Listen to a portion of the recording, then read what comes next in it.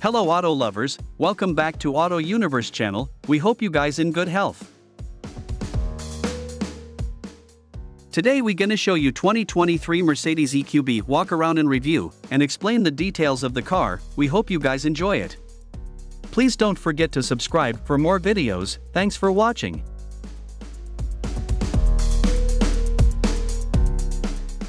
The new EQB is closely related to the Mercedes-Benz GLB. The EQB builds off the GLB's body structure, adapting it for use on an electric car. Like the GLB, the EQB features an 111-inch wheelbase and optional third-row seating. The EQB's interior looks very similar to that of its gas-powered sibling. However, it features a distinct design front and rear with a more futuristic feel. How much space does the EQB offer? The EQB offers 5 seats in standard configuration. However, an anticipated optional third row should boost maximum passenger capacity to 7.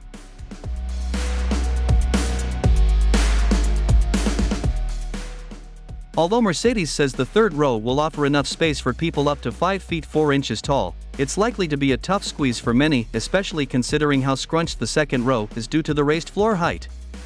Mercedes says there are 41.1 inches of legroom up front and 38.1 inches in the second row, but it still feels snug. There's a spacious cargo area with 22.0 cubic feet when the back seats are up. Flipping them down opens up 62.0 cubes. How powerful is it? The base EQB 300 uses a dual motor setup and features standard all-wheel drive. It produces a combined 225 horsepower and 288 lb-ft of torque.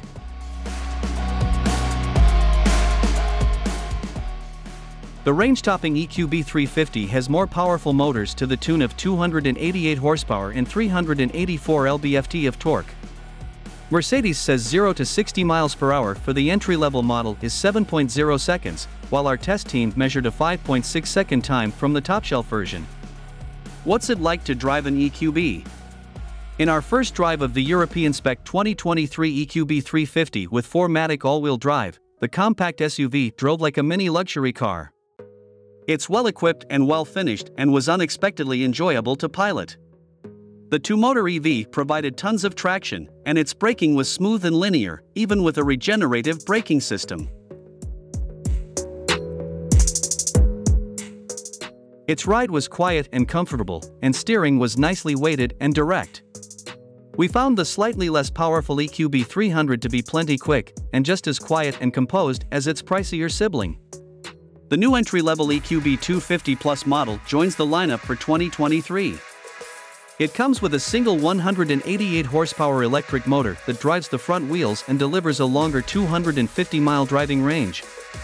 Mercedes-Benz says there are no changes to the EQB 300 or EQB 350 models this year. The EQB is offered in 3 forms, but they're all similar. The one that strikes us as the best balance is the 225 horsepower EQB 300, which is said to offer up to 242 miles of range per charge. We'd spring for the loaded Pinnacle trim level, as it amps up the luxury with a panoramic sunroof and a high-end Burmester stereo system. EV motor, power, and performance. The entry-level model is the EQB 250 Plus that features a 188 horsepower electric motor and is front-wheel drive. Stepping up to the EQB 300 unlocks all-wheel drive and a slightly more powerful 225 horsepower electric powertrain. However, if you want the quickest EQB, you'll have to go with the dual-motor EQB 350 that makes 288 horsepower.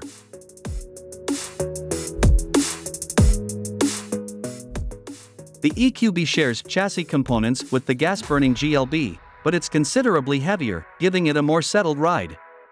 During our brief drive in the EQB 350, it felt quicker than the GLB 250 and more on par with the 302 horsepower AMG GLB 35. At our test track, the EQB 350 hit 60 miles per hour in 5.4 seconds, a half second behind the GLB 35, but slightly quicker than the Audi Q4 e-tron. Fuel economy and real-world mpg. The EQB 350 is rated at up to 98 mpg city and 93 mpg highway, per the EPA.